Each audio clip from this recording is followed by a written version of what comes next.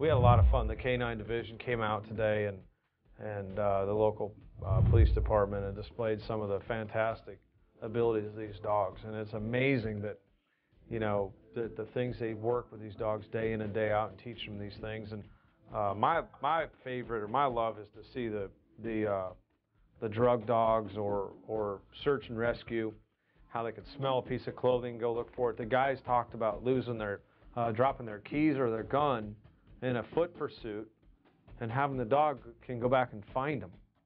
And it's just incredible, the sensory system that a dog has, and how intelligent they are and what they can do is pretty incredible.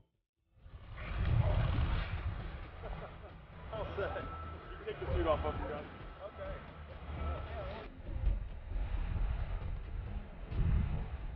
Both Nicole and I grew up with pets, you know, dogs and cats our whole lives, so it was kind of a natural fit. We moved to Michigan and lived in an apartment for 3 years and didn't have a pet. And when we moved to North Carolina, we got, you know, finally got a house with a fenced yard, and we got Foster. And it was shortly after that, you know, he became such a close part of the family.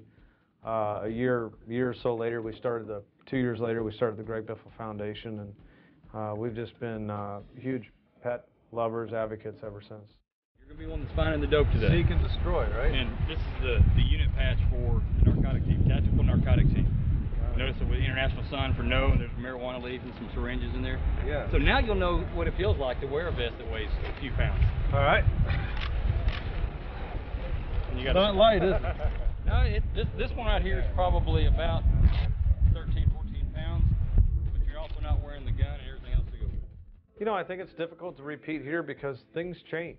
You know, we come back with a different tire. We come back with a little bit different downforce package. Come back with a little bit different setup, and teams are always getting better. And so it's this time of the year that things can happen. And I remember one of them got away. I had the thing won, and the shifter broke. And you know, that would have been 2 in a row. So just dumb things can happen and keep you out of victory lane.